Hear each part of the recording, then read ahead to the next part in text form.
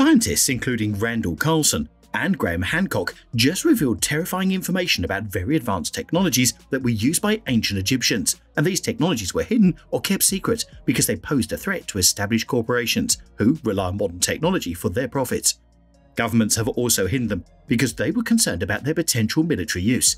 Also, according to recent discoveries, Egyptian history has a big unknown period that was caused by cataclysms and natural disasters, and it seems like these disasters completely destroyed unique evidence and fascinating technologies that Egyptians used to build pyramids.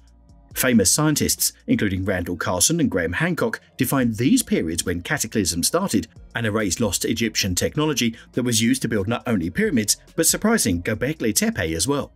For centuries, historians and archaeologists have marveled at the incredible achievements of ancient civilizations. From the towering pyramids of Egypt to the intricate stonework of the Inca, these monuments have stood as a testament of the ingenuity and skill of our ancestors. However, in recent years, there has been growing debate over how these ancient artifacts were constructed. Despite much controversy, many modern scientists, including Randall Carlson and Graham Hancock, continue to insist that these creations were not built by hand. One of the primary reasons for this belief is the idea that ancient peoples simply did not have access to the technology necessary to create such intricate works of art. In many cases, the construction of these artifacts would have required a level of precision and expertise that would have been impossible to achieve with primitive tools. Yet, modern archaeologists often dismiss this idea, arguing that ancient peoples were much more advanced than we give them credit for. For example, the construction of the Great Pyramid of Giza is estimated to have taken over 20 years, which some argue would have been sufficient time for workers to chisel and shape the massive stones by hand. However, this argument fails to take into account the sheer size and weight of the stones used in these structures, some of which weigh several tons. Modern engineers have pointed out many times that the precision and alignment of the stones used in many ancient structures would have been impossible to achieve without the use of advanced technology. In addition, some archaeologists have argued that there is evidence of tool marks on these artifacts that suggest they were created using machines. There are also historical records that suggest that ancient civilizations were capable of creating incredibly advanced machinery. For example, the ancient Greeks created complex devices, such as the Antikythera mechanism, an early analog computer that was capable of predicting astronomical events. Similarly, the ancient Chinese were known to have developed sophisticated water clocks and other timekeeping devices. So, it's not surprising that these fascinating structures give rise to many questions. Ancient Egypt is a civilization that has fascinated historians, archaeologists, and the general public for centuries. From the Great Pyramids to the Valley of the Kings, the artifacts left behind by the ancient Egyptians have proved a wealth of information about their society and way of life. However, there are also periods of revolts, cataclysms, and missing history that have left many unanswered questions about this great civilization. As Randall Carlson explains, at one point, the sea level rose much faster than it has before. This resulted in very rapid changes to the coastline, destroying anything in its path, except for large, sturdy structures. This is something that archaeologists and historians may not have fully taken into account when looking for artifacts and evidence of past civilizations. The severity of these events and their impact on the Earth's surface can be difficult to comprehend, and it may be hard to differentiate between natural geological formations and evidence of human activity. There are researchers who have been working in secret to rediscover alternative technologies that were used in the past. These technologies may not be recognizable to us because they are not based on the same principles as our modern technology. They are based on using vibration frequencies to manipulate matter and may have been used to move and cut stones or even transport them. These technologies have been suppressed in the past because they threaten established corporations and their investments in modern technology. Governments have also suppressed them because of the potential for military applications. However, some of these technologies are now being open-sourced, and their development may be worth exploring. Nuclear power is an example of how a new technology can rapidly change our world, but we may not be mature enough as a civilization to manage it properly. According to Randall, there are some individuals who have been working on these technologies secretly for many years, and they are planning to release a lot of their work to the public in the next few months, so that it cannot be suppressed any longer. There is a laboratory in the Maldives that has been developing prototypes using these technologies, which are based on implosion rather than explosion, and are heavily inspired by the work of Nikola Tesla and Victor Schwarberger. These technologies are different from the ones we use today, and archaeologists may not be able to recognize them since they are not looking for them. And Graham Hancock agrees with Randall. According to Graham, there are people working on a different kind of technology that might be a rediscovery of the technologies used by ancient civilization. Our idea of technology is limited to what we've experienced, but if there were humans who lived for thousands of years, there might have been a completely different path of technology. This path wouldn't have used internal combustion engines, cranes, or mechanical advantage, which are the basis of our technology. It would have been an insanely advanced path that's tens of thousands of years old. This might explain the inexplicable monuments that have survived. But the question is, what historical periods are they talking about? What do they mean by lost history? Well, as it seems, various revolutions and natural disasters destroyed or hid or made it more difficult to recognize these technologies. And one such period of revolt and revolution occurred in the reign of Cleopatra VII, the last pharaoh of Egypt. Cleopatra was a member of the Ptolemaic dynasty, which ruled Egypt after Alexander the Great's conquest. However, her reign was marked by a series of rebellions and conflicts, both within Egypt and with outside powers such as Rome. Ultimately, Cleopatra's reign came to an end with her suicide, following the defeat of her forces by the Roman general Octavian. In addition to periods of revolt and revolution, there are also missing periods of history within ancient Egypt. One of the most significant of these is the period known as the Second Intermediate Period, which lasted from approximately 1650 to 1550 BCE. During this time, the traditional central authority of the pharaohs was weakened, and Egypt was divided into multiple smaller kingdoms. This period was characterized by political instability and conflict, and little is known about the events that occurred during this time. But perhaps the most significant missing period of history within ancient Egypt is the so-called Lost Period, which lasted for 126 years between the reigns of Ramesses XI and Susenes I. During this time, Egypt was divided into smaller kingdoms, and little is known about the events that occurred during this time. The only surviving artifacts from this period are a small number of inscriptions and tomb decorations, which provide only a limited glimpse into this mysterious era. And that's why scientists use this example as an explanation that there were a lot of lost technologies that Egyptians used, but because of many reasons they were destroyed and we don't have any access to them. There are so many questions that scientists have no answer to. For example, what was the purpose of the Great Sphinx is still debated, and it is unclear who built it and when. What was the cause of Tutankhamun's death is unknown, and there are several theories ranging from murder to illness. What were the true origins of the ancient Egyptians are still uncertain, and there are competing theories about their ancestry and migration patterns. But what's even more interesting, scientists have made an unbelievable discovery in the Egypt's Great Pyramid of Giza. World-renowned scientists are especially interested in the enormous void that completely turned upside down everything we knew about pyramids and how they were built. An archaeologist and Egyptologist and Nat Geo emerging explorer, Yukinori Kawai, claims that this is the discovery of the century. With that, Elon Musk offered a very interesting explanation and his opinion about this issue. This is a very interesting story, so let's explain it. The new discovery is the result of the Scan Pyramids project, a global mission overseen by Egypt's Ministry of Antiquities. Scan Pyramids had earlier announced the discovery of some fascinating voids, but the new void definitely is the most significant discovery ever made by muon radiography, an imaging technique first evidenced in Giza's pyramids. It's a remarkable discovery, according to Chris Morris, a physicist at Los Alamos National Laboratory and a specialist on muon imaging techniques. He says, "This makes one more muon radiographer jealous, and he's also jealous because these guys have discovered something incredible."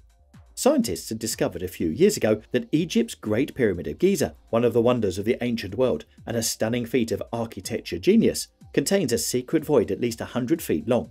The dimensions of the space are similar to those of the pyramid's Grand Gallery, the 153-foot long, 26-foot tall passage that leads to Khufu's burial chamber, the pharaoh for whom the pyramid was built in the first place. Even so, it is unclear what is enclosed within the space, what intent it served, and whether it is one or many spaces. Here's a little briefing about ancient Egypt. The void is the first major inner framework explored within the 4,500-year-old pyramid since the 1800s, thanks to recent advances in high-energy particle physics. The findings were reported in the journal Nature. Yukinori Kawai, an archaeologist and Egyptologist, and a Nat Geo emerging explorer, believes this is the revelation of the century. There have been several theories about the pyramid, but no one could have predicted that such a large void would exist above the Grand Gallery. These glorious structures were built to last forever. The discoveries are the latest in a millennia-long mission to understand the Great Pyramid of Giza, which has long been a source of fascination and mystery. The pyramid was constructed around 4,500 years ago, during the 4th dynasty of Egypt's Old Kingdom. Egypt was a powerful, highly centralized monarchy at the time, rich from trade and Nile-nourished agriculture. The Great Pyramid is debatedly the pinnacle of that power. Pharaoh Khufu, who ruled from 2509 to 2483 BC, built a pyramid for himself that spans more than 13 acres and once stood 479 feet tall. The Great Pyramid of Khufu is 146 meters tall and 6 million tons heavy. It is composed of approximately 2.3 million pieces of granite and limestone that may weigh up to 80 tons each. According to Kate Spence, a University of Cambridge archaeologist who studies about ancient Egypt, these types of pyramid are the main product of the kings who built them. A large portion of Egyptian society is possibly geared towards pyramid construction at this time. Since then, the Great Pyramid has piqued the interest of visitors. Today, tourists access the pyramid through a tunnel built in the 9th century AD. The National Geographic Society has assisted in 2 pyramid explorations, including a 2002 exploration of the air shafts that extend out of one of the pyramid's 3 compartments. The new discovery is the result of the Scan Pyramids project, a global mission overseen by Egypt's Ministry of Antiquities. The project, which began in October 2015, aims to peer into Egypt's largest pyramids using a variety of technologies. Scan Pyramids had earlier announced the discovery of some fascinating voids and oddities, which did not come as a surprise. Spence claims that the interiors of the pyramids are far more flecked and rubbly than most people imagine. The technique depends on the natural drizzle of subatomic particles called muons, which has been used to peek through cathedral walls, Mayan pyramids, and even volcanoes. These particles are constantly emitted by cosmic rays, which collide with the Earth's upper atmosphere as they race through our galaxy. 6 muons will have innocently passed through this screen by the time we finish this sentence, if you're watching this video on your smartphone. Muons cannot be seen with the naked eye, but scientists can identify them using special films and sensors that trace their 3D paths. Because muons travel more conveniently through empty space than through solid objects, scientists can map the building's solid and empty parts by organizing multiple muon detectors in and around it. According to particle physicist Roy Schwieters, who uses muons to survey Belize's Mayan pyramids, the thing that's so delightful about muons is that they lose enough energy to be detected, but not so much that they just get swallowed up in the target. They are truly a wonderful natural treat. In the case of the Great Pyramid, a team led by Nagoya University physicist Konihiro Moshima installed muon detectors inside the pyramid beginning in December 2015, allowing them to collect data for months. Moroshima's first findings were published in March 2016, and they revealed that an area deep within the pyramid's interior allowed far more muons to pass through than researchers had anticipated. These excess muons appeared to trace a 100-foot long chamber with a cross-section remotely similar to the Grand Gallery.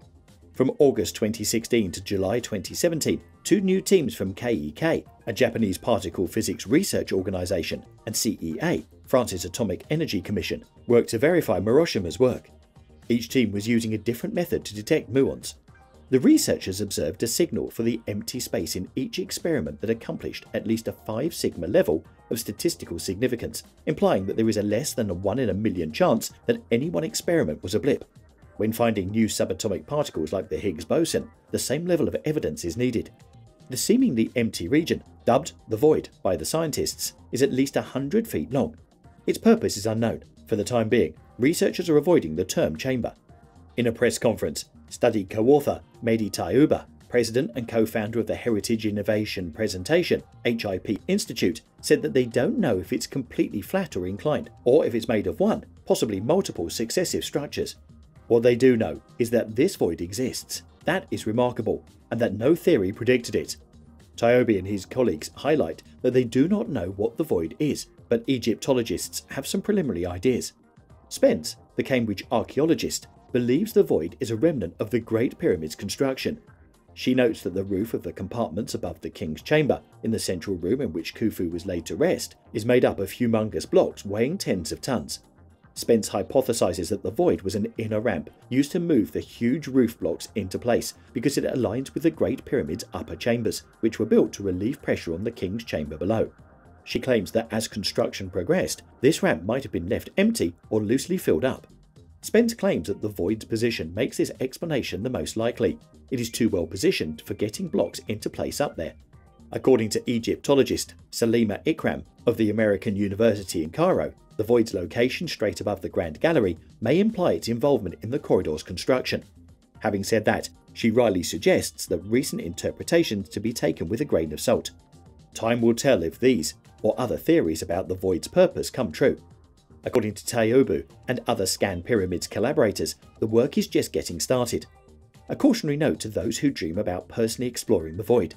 There are no known corridors connecting to the space, and both researchers and outside experts stress that there are no plans to delve deeper into the void in the future. Rather, they say that in the short term, they will do whatever they can to peer into space without intruding. Preserving the integrity of the historical monument is the top priority. The pyramids were so expertly made that some, including Elon Musk, once thought they were made by aliens. However, this was soon clarified. Egypt had invited billionaire Elon Musk a few years ago to come and see for himself that the country's famous pyramids were not constructed by aliens. The SpaceX CEO appeared to be supporting conspiracy theorists who claim aliens were associated with the massive construction effort. However, Egypt's International Cooperation Minister does not wish for them to take credit. She claims that visiting the tombs of the pyramid builders will provide proof. Experts say the tombs discovered in the 1990s are definitive proof that the majestic structures were indeed built by ancient Egyptians. The tech tycoon once tweeted, "Aliens built the pyramids," which was retweeted over 84,000 times. Rana al-Mashat, Egypt's Minister of International Cooperation, responded on Twitter by saying she followed and appreciated Mr. Musk's work. She prompted him, however, to look into the scientific proof surrounding the construction of the Egyptian pharaoh structures. Egyptian archaeologist Zaha Hawass answered back in Arabic in a short video posted on social media, calling Mr. Musk's argument a complete hallucination. The billionaire came around eventually and agreed that a BBC article explained it well. The extent of the influence of ancient Egyptians on other civilizations, such as the Greeks and Romans, is still being studied and debated. So, of course, it is not surprising that there are not many answers for such big mysteries that the pyramids are. And in the scientific community, there is a lot of comparisons between pyramids and Göbekli Tepe, which is located in modern-day Turkey and is an archaeological site that has challenged many of the assumptions about the origins of human civilization. According to scientists, these structures like pyramids and Göbekli Tepe raise many questions because of the lost history. The site consists of several large stone circles, some of which date back to over 12,000 years ago. While the purpose of the site is still not fully understood, some archaeologists have argued that it was created by hunter-gatherers, a classification that has been redefined in order to fit this hypothesis.